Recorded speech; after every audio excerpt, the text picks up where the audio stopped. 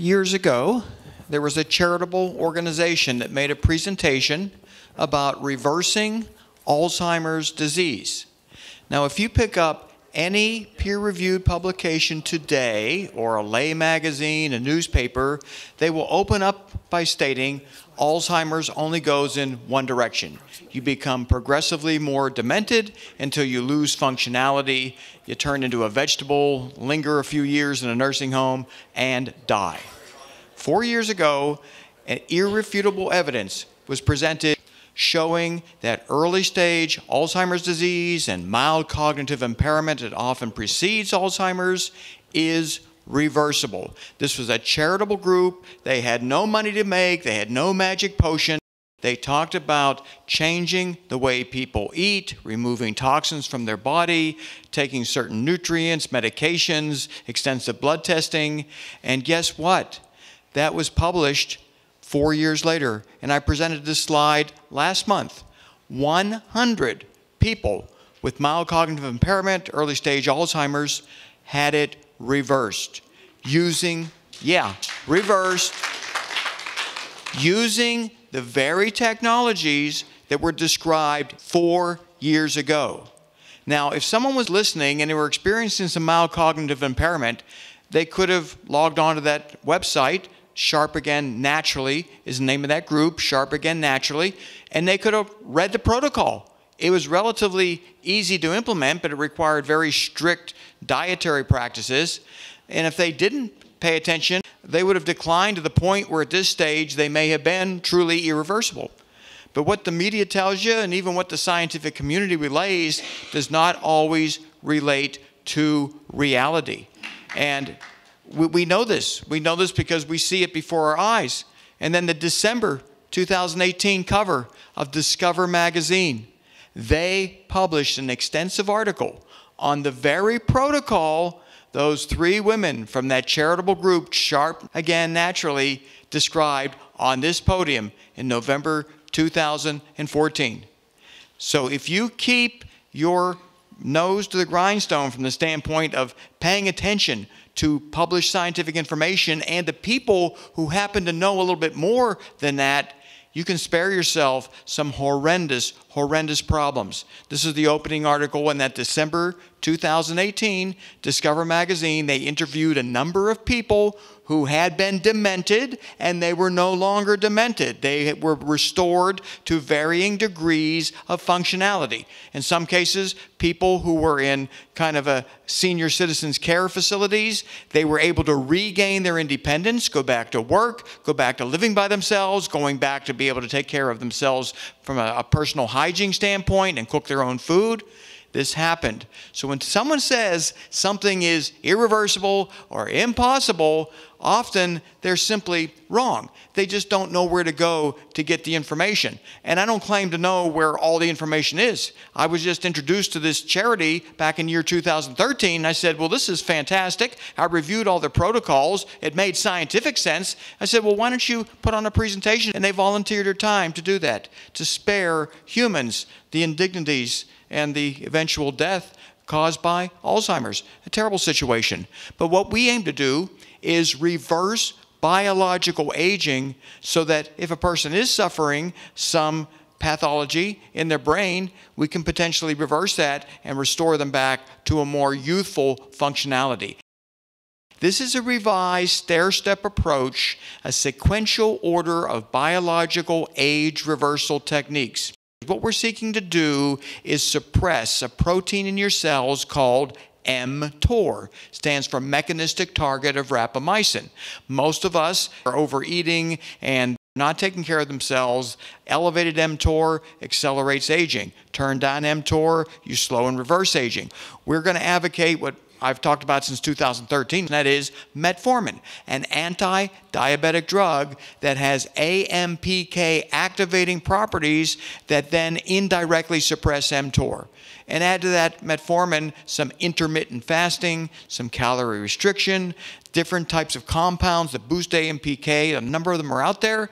Suppress that mTOR, move up to restoring some of your NAD, And then your cells are ready to start to be selectively removed. I'm talking about your senescent cells that are prevalent throughout our aging body and are a major factor in degenerative aging. And the senolytic protocol that we recommend is a drug called dasatinib and a nutrient called quercetin. Just use it 2 times a year and you will purge your body of lots and lots of senescent cells. I've spoken about that in many, many forums. That has demonstrated a 90% efficacy rate in people with severe bone-on-bone osteoarthritis, and we're getting confirmatory data, people using other senolytic compounds also seeing arthritis virtually disappear. And arthritis is the primary target.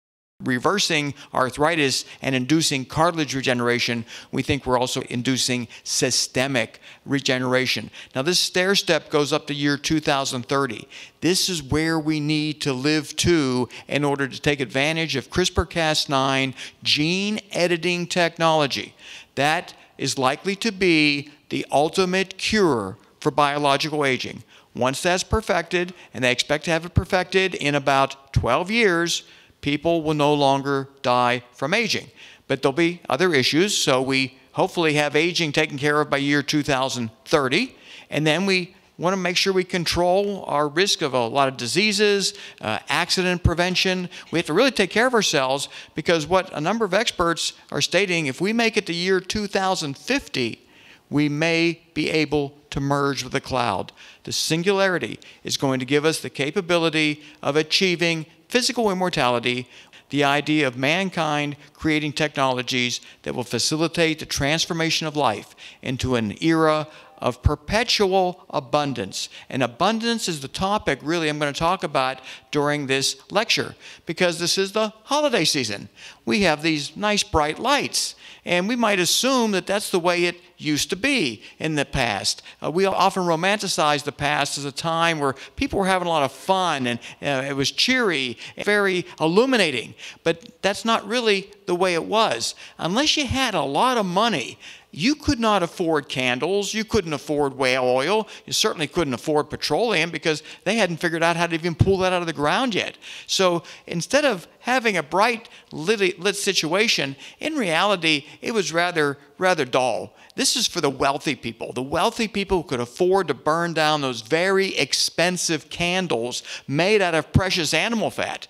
And basically you were starving people to make an expensive candle so you could have light. And there were so many food shortages back there. People literally starved to death while they were using the animal fat for candle wax. But for most people, when that sun went down on Christmas Eve or any night, well, you just went to sleep. You just went to sleep. I mean, there was nothing. It was totally dark. No light, no energy to produce the light. You just waited till the sun rose. That's the way it was. And we take so much of that for granted. And the cost of being able to even light an oil lamp was so prohibitive that people just weren't doing it. They couldn't afford to do that. Buying a gallon of fuel, if you can imagine paying a half a week's salary. And people ask about cryonics and future costs.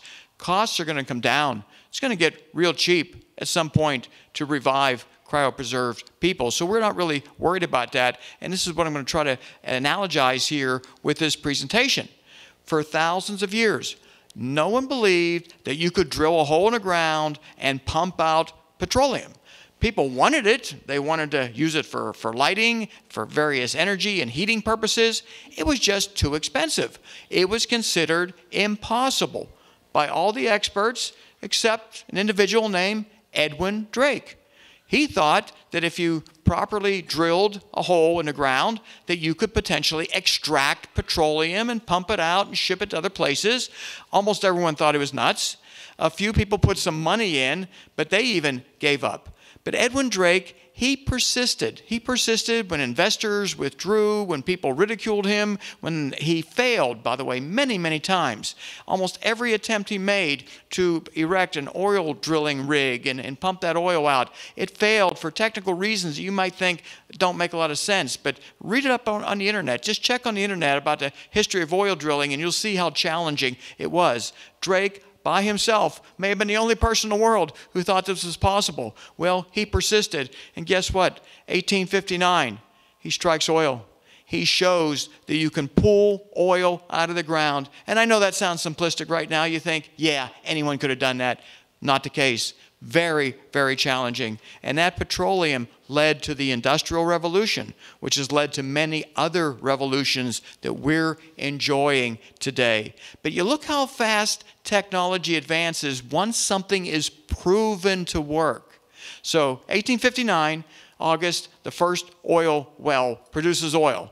And by 1860, they're loading it onto ships in western Pennsylvania and moving it to Pittsburgh, Pennsylvania, to use in different industries. Oil was a big factor in Pittsburgh's industrial growth. And an oil well was producing 300 barrels a day. That was a world record. 5 months later, in 1861, it's 4,000 barrels a day. And analogize that to what we're trying to do as far as longevity. We're seeking to live to be 130, 180, 300, forever. Well, once the technologies start to evolve and we understand more and more about the biosciences, longevity enhancement, it's just going to happen because there'll be money to be made. There'll be curiosity. There'll be people like me who just want to do it, and we're going to make that happen.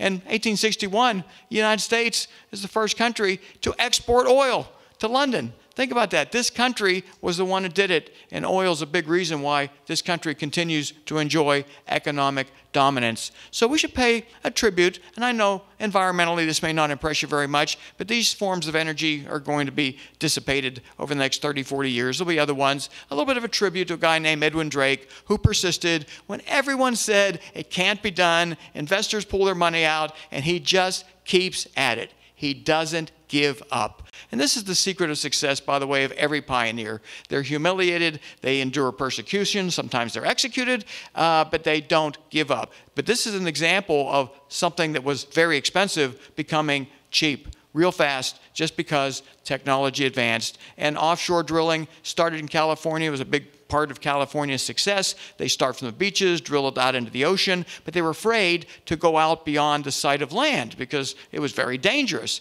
Again, this is 1901. In 1859, Edwin Drake, for the first time, shows you can, from the ground, drill down and pull up oil. They're going out into the ocean. And by 1947, less than 100 years later, they've got these huge oil derricks, thousands of them around the world, going tens of thousands of feet down into the ocean, pulling up oil. And again, this may just sound like that's an easy thing to do. It isn't. It takes a lot of technology. But that kind of technology, if that evolves with biomedical sciences, guess what? We're going to live forever. We are never going to die if biomedical science advances at this rate. And you look at some of the hiccups that come along the way. Hey, we've all been around, almost all of us. 1973, sitting in line, waiting 2 hours to fill up your tank with gas.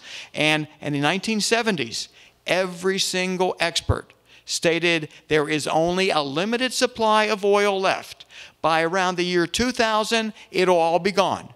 The world's going to turn dark again. We're going to return to the Middle Ages, and there'll be no hope for civilization. This was universal. There was not one person who said we're not going to run out of oil because there's only supposedly a limited supply, right? If there's only so much of something and you're pumping it out real fast, it's eventually going to run empty. Well, that wasn't the case. That wasn't the case. An individual named George Mitchell.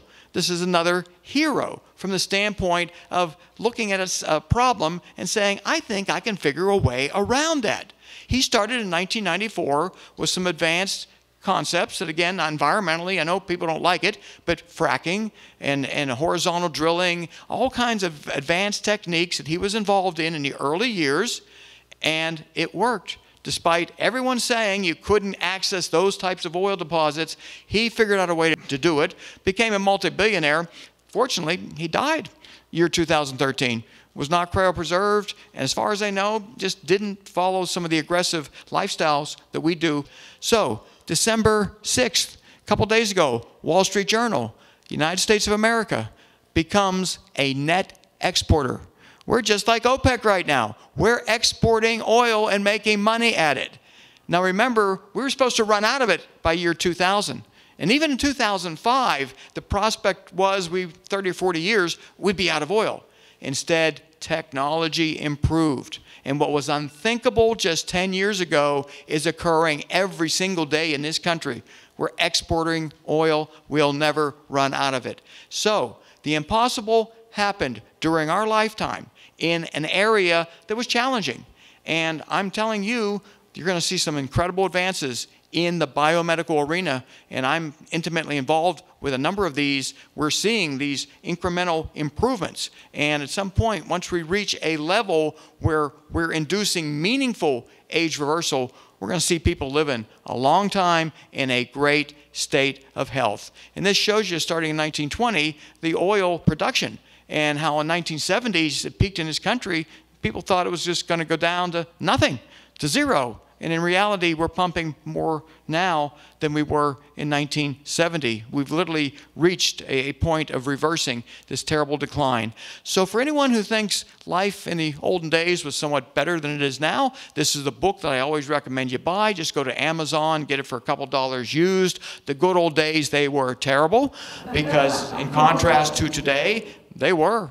Just from a medical standpoint, think about esophageal reflux, just chronic heartburn pain. A lot of our founding fathers suffered from that, by the way, and there was no antidote for it, really. You just suffered. You suffered. Impacted wisdom tooth, you just suffered. I mean, it was horrific. Think of the chronic problems that pretty much I think we've all suffered from in this room, certainly myself. And there was a medication there for me to get rid of that chronic problem. They didn't have it back then. They also didn't have good lighting. They didn't have much of anything. And yet people somehow think it was better back then. The pollution, by the way, back then was beyond description, beyond it. The streets filled with horse manure, open chimneys, burning coal, wood to keep the house warm. It was a miserable existence, and yet we persisted. So we take for granted what we're enjoying right now. We think it was always available, easy to obtain. No, it took a lot of pioneers to give us what we have right now. But because of those pioneers, we now have the ability to carry that ball forward in the biomedical field, which is what our priority is. So we don't have to live in darkness anymore. We have technology to reverse Alzheimer's disease, and yet virtually nobody knows about it. So when you wonder what it's foreign for, it was to take advantage of everything I talked about for the last 15 minutes and transform our existence into eternal abundance. Unlimited supplies of resources, unlimited wealth, huge improvements in human longevity, to the point where mortality will be an option. If you want to live 300 years, that's up to you. If you want to live for an indefinite period of time, again, that option will be available. If anyone has any direct questions for me, I'll answer them.